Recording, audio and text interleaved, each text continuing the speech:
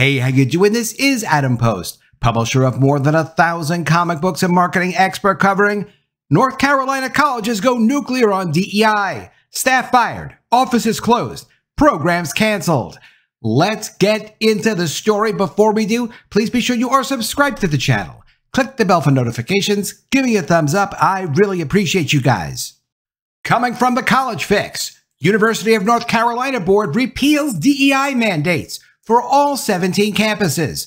DEI jobs on chopping block. The University of North Carolina system spends at least $90 million per year for some 686 staffers under DEI, according to a watchdog, and that's about to change. UNC sits and repeals diversity and inclusion policies and goals at North Carolina public colleges. The Board of Governors replaced its 2019 policy on diversity and inclusion with a new one that promotes equality and requires schools to report the reductions in force and spending on diversity programs. Equality is the enemy of equity, and equity is the enemy of equality. Equity's out, equality's in. And the same thing's going down in Alabama. At alabama.com, this Alabama college is the first to close DEI office after state bans diversity programs. And this is that college. Jackson State University closes Office of Diversity and Inclusion to comply with state's new DEI ban. From the College Fix, University of North Carolina's board replaces DEI mandates for all 17 campuses. DEI jobs on the chopping block. The UNC System Board of Governors voted to repeal a 5-year-old policy mandating diversity, equity, and inclusion offices on each of its 17 campuses, paving the way for diversity jobs to be cut system-wide. The Act's policy had also required the UNC system office plus all UNC universities to work towards DEI goals, but not no more. The 24-member board voted by voice. 2 black trustees voted no on the new policy, 22 voted yes. The vote prompted protests near the meeting, some of which became violent, according to reporters on the scene. The vote replaced the repealed policy with a new one that calls for each institution to certify that by September 1st, 2024, that it fully complies with the university's commitment to institutional neutrality and non-discrimination. A local news station also added, it requires each school to include a report on reductions in force and spending, along with changes to job titles and position descriptions undertaken as a result of implementing this policy, and how those savings achieved can be redirected to initiatives related to student success and well-being. In an information sheet handed out by the Board of Governors after the vote, it said the goal of this policy is not necessarily to cut jobs, but to move our universities away from administrative activism on social and political debates. But that's what the colleges want to do. They want to have political and social activism financed by state governments. How could you stop them from doing this? Because people have had it with this DEI nonsense. It's going to take some time to determine how many positions could be modified or discontinued to ensure that institutions are aligning with this revised policy. The new policy places an emphasis on equality, stating that each be treated as an individual deserving of dignity and inclusion. In defining diversity, it lists backgrounds, beliefs, viewpoints, abilities, culture, and traditions. This move puts DEI jobs on the chopping block. DEI-related positions will likely either need to be terminated, or job titles and descriptions tying them to DEI will need to be changed, according to the Raleigh News and Observer. Open the Books, a nonprofit fiscal watchdog, says the University of North Carolina system spends at least $90 million per year in pay and benefits to some 686 staffers under DEI.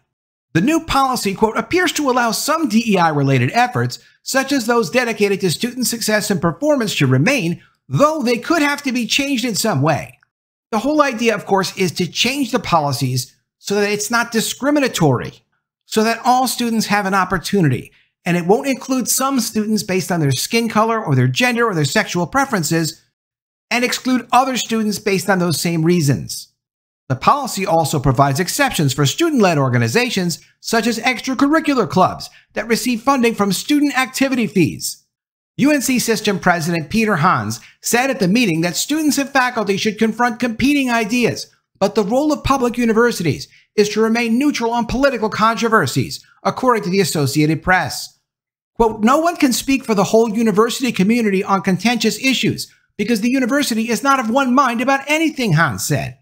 As the College Fix reported last week, UNC Chapel Hill, the state's flagship university, agreed to eliminate $2.3 million in diversity, equity, and inclusion funding and allocate the money spent on such efforts to police and campus safety instead. And from WRAL News, UNC system repeals diversity, inclusion policies and goals at North Carolina public colleges. The UNC System Board of Governors, which oversees public colleges and universities in the state, voted Thursday to repeal and replace its policy on diversity and inclusion, a move that could lead to the elimination of diversity-related positions at schools across the state. Dozens of students planned protests about the removal of diversity, equity, and inclusion policies and potentially jobs before Thursday's final vote, the last step in a months-long process by the UNC System Board.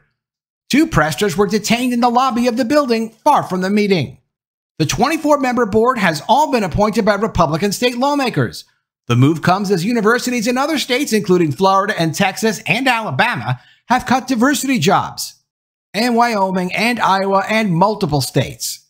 Quote, higher education does not exist to settle the most difficult debates in our democracy, UNC System President Peter Hand said in the meeting. Our role is to host those debates, to inform them, to make them richer and more constructive. That's a vital responsibility, and we can't fulfill it if our institutions are seen as partisan actors in one direction or another. Yeah, they know that at the institutions. They were abusing their power to just get their points of view only in any debate, so there would not be any debate.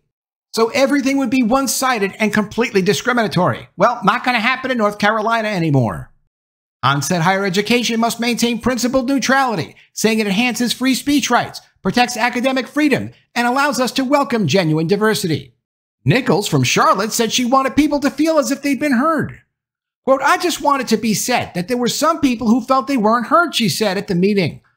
Quote, and all that I wanted to say, I could say I represented the people who said we didn't feel heard. And if you understand that sentence, you're a wiser person than me because that sentence doesn't make any sense. But it is what she said, so I had to tell you. Gene Davis, a member of the board, said DEI programs and their predecessors, quote, have made our universities feel more welcoming to a more diverse group of people from North Carolina and beyond. He credited the programs with making the universities more reflective of the richly diverse fabric of our state and have made our universities more welcoming for all. But Davis, a local lawyer, said he favored the change to the policy, saying he's been made aware of things done in the name of DEI that made him uncomfortable. Quote, it hurts when you feel that you're not accepted and that your differences are held against you, he said. I don't want any student, any potential student, any faculty member, any staff member, any alumni, or any citizen of our state to ever have that feeling. Pearl Burris Floyd, a retired scientist and former state lawmaker who serves as the secretary of the Board of Governors, worked in the field of diversity, equity, and inclusion. She said she hoped that campus leaders would not feel as if the board had turned its back on them. Quote, diversity, equity, and inclusion, and I must add belonging, are part of growing, said Burris Floyd, a black woman. I really don't care what their skin color is. Just make it fair for everyone in your college and stop with having different options available to different students based on their skin color as if they were disabled or as if certain skin colors are royalty and they need to have certain entitlements because other people aren't as good as they are. Just stop it. Treat everyone the same. That's all we're talking about. That's why I've done like 1,000 of these videos now, because we are having some successes. So I'm going to keep covering at least these successes as we get them. What the policy actually says. The new Board of Governors policy calls for each institution to certify by September 1st, 2024, that it fully complies with the university's commitment to institutional neutrality and non-discrimination. It requires each school to include a report on reductions in force and spending, along with changes to job titles and position descriptions. The new policy places an emphasis on equality, not equity, stating that, quote, each be treated as an individual deserving of dignity and inclusion. In defining diversity, it lists backgrounds, beliefs, viewpoints, abilities, culture, and traditions. The new policy completely replaces the previous policy put in place in 2019 that establishes system-wide diversity and inclusion metrics and goals and created a UNC System Diversity and Inclusion Council. And here come the job cuts. DEI programs across the system had similar goals, but used a variety of new tools to meet these goals. UNC expanded a program to help low-income first-generation students apply for college. North Carolina State is in a partnership to provide digital equity in all 100 counties in the state. UNC Charlotte added Google Select language widgets on their web pages. And the DEI office at App State pushed through the Chosen Name Initiative, where students could change their IDs and diplomas from birth name to chosen name. So you can change your name on your diploma to whatever name you want. Perhaps you could sell your diploma to somebody. That seems valuable, but probably not a good idea. Quote, I think that DEI is divisive, said trustee David Boliak, the Republican Party's nominee for state auditor. I don't think it's productive. I don't think it gives a return on investment to taxpayers and to the institution itself. How dare you speak the truth, Dave Boliak? Well, he spoke the truth and the decision has been made. A 2023 UNC Chapel Hill report outlined 25 positions that have at least 50% of their work dedicated to diversity and inclusion efforts, including 7 within the Office of Diversity and Inclusion. The list also included positions such as the director of the Office of Rural Initiatives for the School of Medicine and the program coordinator within the Gillings School of Public Health. UNC Chapel Hill interim Chancellor Lee Roberts said last week that it was premature to discuss specific cuts or job losses. UNC Chapel Hill, North Carolina State University, and North Carolina Central University are among the UNC system schools impacted by the changes. The board oversees 16 public schools as well as the School of Math and Science. Quote, we're not going to require everyone to think the same way about race, gender, or any other challenging topic, the board said in an information sheet. But there is political division.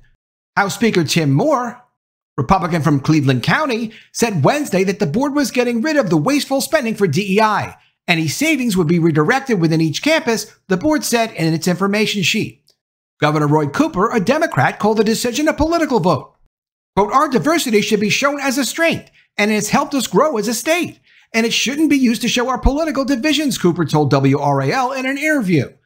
And unfortunately, I think that's what this vote is about. It's a political vote to show political divisions. I'm concerned about the protection of students on our campuses. I'm concerned about whether this will hurt our ability to recruit innovators, scientists, and researchers. Well, Roy, I hate to tell you, it's not going to hurt any legitimate activities at colleges. It's going to get colleges focused back on doing the work they're supposed to be doing, selecting and supporting students and faculty that are appropriate for the mission of the colleges, which is not to do anything diverse. It's to turn competent students into competent professionals. In November 2022, Cooper established the Governor's Commission on Public University Governance following controversies and turnover at the UNC system and campuses. Cooper was concerned that political influence was leading to bureaucratic meddling at the state's universities, he said in a statement last year. Democrat leaders also argued that DEI has made students from an increasingly diverse North Carolina feel welcome. Democrats also say repealing these policies could drive businesses away from the state. Quote, I talked to legislators in Virginia, Ohio, Pennsylvania, Georgia. They're telling me, you keep going this way, we're already going after your future industry, Representative Maria Cervania said, a Democrat. American Civil Liberties Union of North Carolina Executive Director Chantel Stevens, that's this lady, called the decision deeply troubling. The ACLU said it's calling on the board to reconsider its decision. Quote, our university campuses must be environments where students feel included and are able to fully engage academically. And DEI programs serve an important role in achieving this, she said. Pulling funding from these programs undermines these efforts. No, Chantel, pulling funding from these efforts undermines your efforts. We're going back to equality. We're leaving equity in the dust. Let me know what you think of all this in the comments below. Always love to see your ideas. Please be sure you are subscribed to the channel. Click the bell for notifications, give me a thumbs up, and I'll see you again soon with another story. And if I don't see you, I will miss you.